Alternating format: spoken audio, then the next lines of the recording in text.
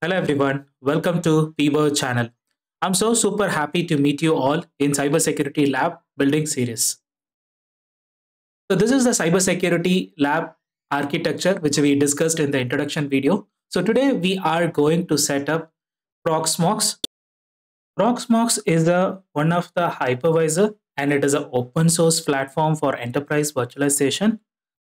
It comes with a inbuilt web interface so that you can easily create, manage VM and containers and multiple out-of-box tools on a single solution. Before we start the installation, let's understand what is virtualization and why it is required. Single physical computer or server divided into several virtual machines.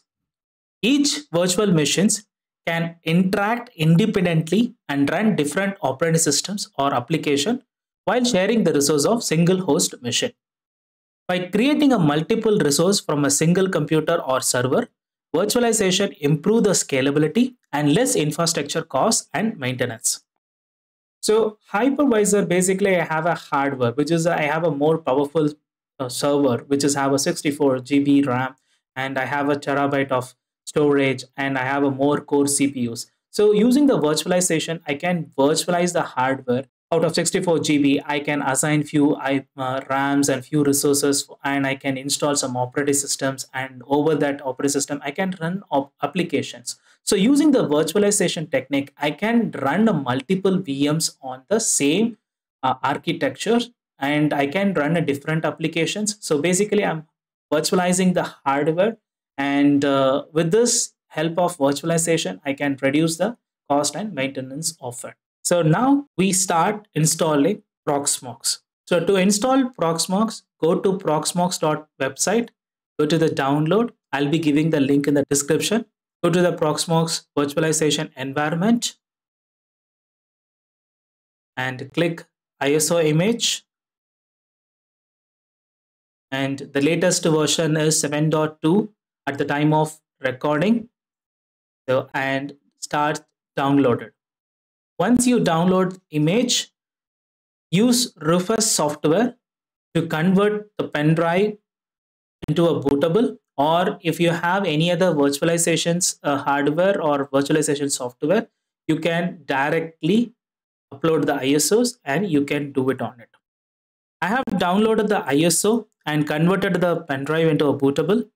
If you have any queries or facing issue on converting the pen drive into bootable, please reach out to me via Telegram or Discord or comment below this video. Let's go and quickly start installation. So let's go and enter. The Proxmox loading is started.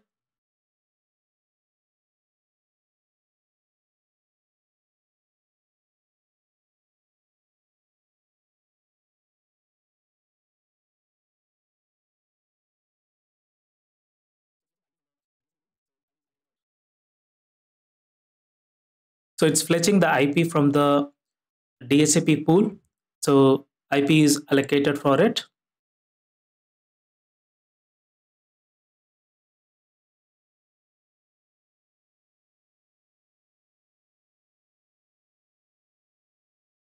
So I agree to the terms and conditions. So you have to select the hard disk. In my case, it is a virtual hard disk. So I'm just selecting on it. If you have a physical, just select the physical hard disk where you're going to install it and click next, And the password you can give it, plus just ensure you remember this password to log in. If you forgot it, we have to reinstall this Proxmox. So please give a secure password and note this password in your password manager. The email address you can give, if you have any email address, you can give it on it. In my case, I'm just giving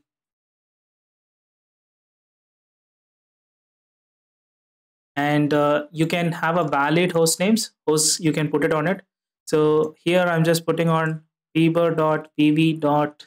and IP address is 10.10.1.13 and the subnet mask is 27. Let's quickly see what is IP and what is subnet, so that it'll give you clarity on it and also helpful when you setting up. IP address is a device that connect on the internet so that the data sent over the internet to reach the right devices out of billions of devices connected to the internet. While computer read IP address as a binary code, the IP address is basically your house address. So if I'm sending a letter to you, so it need to know the letter is come from source to destination. So that is why IP address is required on it. And in case subnet, what is actually doing it is IP subnet allow you to create a multiple logical network that exists within a single class. So there are three classes are there: class A, class B, and class C network. There are so many reasons why we subnet. It helps in the prevention of address space in order to wasting the address. So that when we subnet it, we will not waste the address. So that because otherwise you'll be running in a shortage of IP address. That's why we are doing a subnet, so that to avoid the waste of addresses. And also it's used for security. And finally, it helps to control the network traffic due to the collisions of packet transmit from other node on the same segment. You can use a subnet calculator. Again, this is an online calculator. I'll be giving the link in the description. It's much a useful subnet calculator is useful on it, so that you can give your IP address and based on your requirement. For example, in my case, I'm just needed only just 14 machines. So I'm just taking off. In your case, if you have a more machines, you need to have it. You have a more resource servers, you need to do it. Based on that, you can allocate. For example, if I want to create almost 62 VMs. So I can give this one. So automatically it will select the subnet mask and it gives the starting address and ending address of it. I'll be giving the link in the description for the IP4 subnetting cheat sheet. You can use this cheat sheet for your understanding. It will be more useful on it. And I'm just using this tool and this sheet for a longer period of time in my networks and security platforms. So it'll be quite interesting. So I'm happy to share with you guys. So let's go back to the installation. The gateway is I'm just putting the DNS servers. I'm just giving on it. So I'm just changing the DNS servers to my Cloudflare. You can change your subnets and IP address. You can change it on it. 10.10.1. I just given, and the gateway I given is 10.1.1, and the DNS I have given it. Click next, and automatically just giving a summary of it, what is and all. So automatically reboot after yes, you can do it and start the installation. So the installation is started. So let's wait for now. It's creating the partition. Let me fast forward the videos so that the installation will get completed quickly.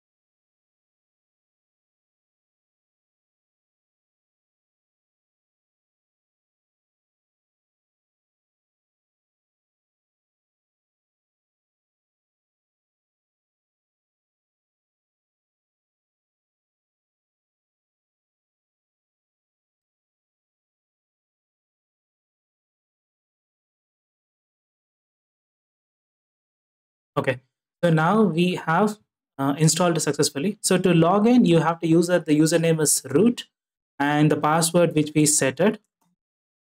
Okay, and to take the Proxmox web console, you have to use the above IP. In my case, it's a 10.10.1.13 and the port number is 8006. So depends upon your what IP you are setting over there, so you'll be getting on it, but port number will be same. If you want, you can change the port number, but I'm just keeping it as a default. So now let's go and quickly check for any update is there. So, to check for update, sudo update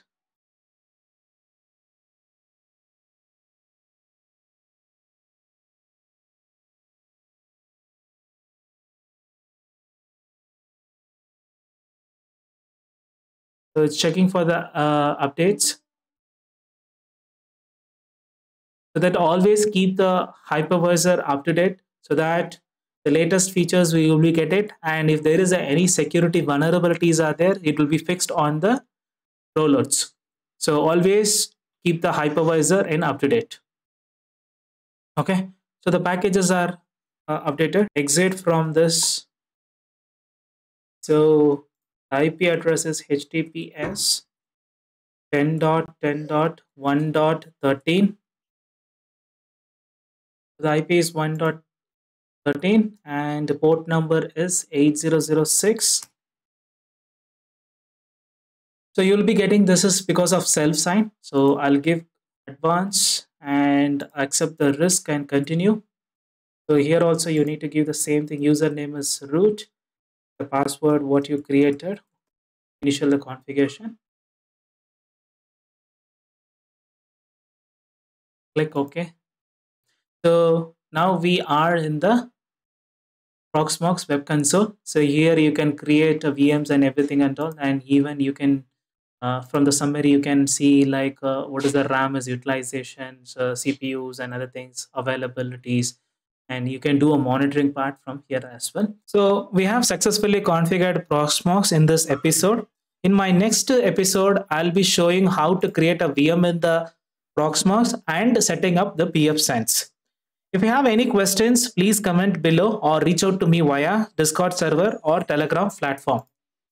If you think this video is useful, please consider giving a like and sharing. Show your support by liking, sharing, and subscribing to the channel. Follow me on the social media for the channel update. Thank you all. Bye now. Take care.